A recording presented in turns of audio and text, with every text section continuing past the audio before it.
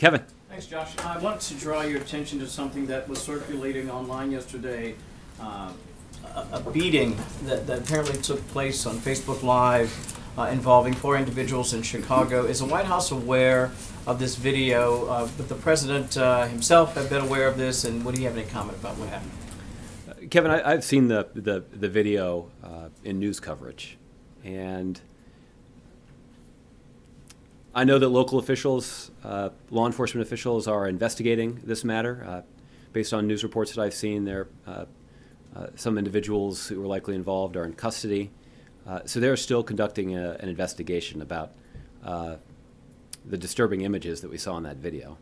They do demonstrate a level of depravity that is an outrage to a lot of Americans.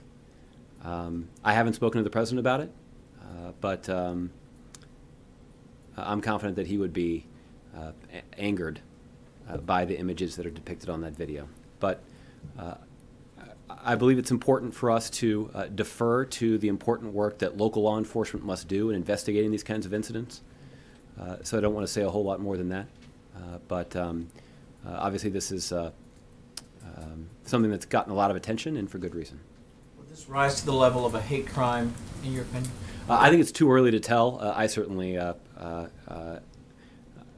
want to predict where the investigation would lead. I think our expectation would be that local law enforcement would follow the facts, and I wouldn't speculate at this point about to what degree federal officials would get involved for considering those kinds of crimes.